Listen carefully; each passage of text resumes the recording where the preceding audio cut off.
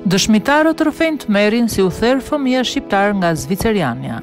Tra.gjedia që ka ndodhur dje në Basel të Zvicrës ka shokuar tërë vendin. Therrja me thikë e 7 vjeçarit nga Kosova, i cili jetonte atje me familjen e tij, ende shkaqet e sulmit kanë mbetur mister. Një 75 vjeçare dyshohet se ka therrur me thikë 7 vjeçarin.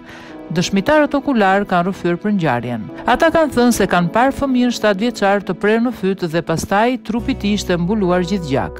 Pas këtij sulmi, banorët e lagjes ku ndodhi ngjarja kanë shkuar për të hedhur lule, qirinj dhe lodra në nder të tij.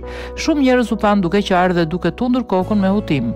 Përse i vogli duhet të vdesë? Pyet një banor që pa aty pranë vendit të ngjarjes, ndërsa linte lulet në zonën ku u vra vogëlushi. Mund të kishte ndodhur secilit prej nesh, ka treguar një tjetër banor. 3 djemt të shkollës së 7 vjeçarit ku vijonte mësimin kanë thënë se e morën lajmin nga prindrit e tyre.